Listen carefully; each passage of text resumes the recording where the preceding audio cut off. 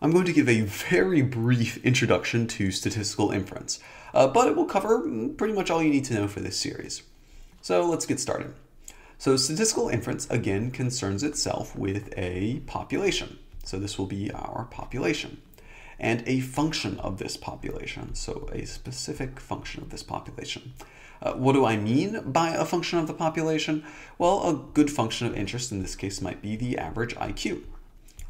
Another function might be the average height, or the median IQ, or anything of that matter. So some function of all the individuals of our population. It should give a number. The estimate of this function's population parameter, will be theta. So this is what the average IQ will be. And I can go ahead and give an example. So e.g. it might be 80 or something like that. So statistical inference involves us estimating what theta is.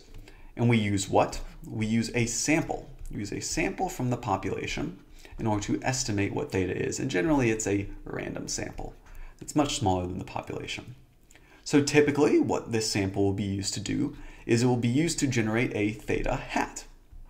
Theta hat, which is our best guess, our estimate as to what theta will be. So it's our estimate of what the average IQ of the population will be based on the sample. And so these will be roughly similar. It's our best guess. So for example, this might be 79. So 79 might be our best guess based on the sample. A second thing that our sample can do and that statistical inference can help us do is it can make us a 90% confidence interval. So a 90% confidence interval. And so this is an interval that goes from some number q low all the way to another number q high that has a 90% chance of containing the true population parameter. So in this case, it might be e.g. From 75 all the way to 85.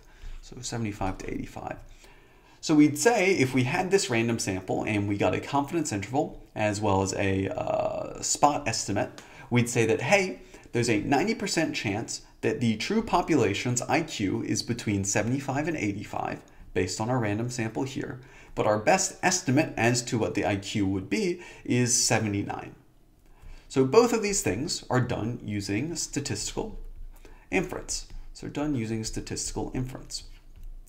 Again, if you are interested in learning more about statistical inference, you can go ahead and click up here. This is a link for an entire series on statistical inference using the sort of same knowledge that you've got right here. That being said, if you understand what statistical inference does here, then that's pretty much good enough. The statistical inference tool that we'll be using throughout the series is called bootstrapping, and once again, there's a link in the top right that you can check out. So, how do we use statistical inference in order to solve our estimation problem in causal inference that we experienced last time? Let's see next.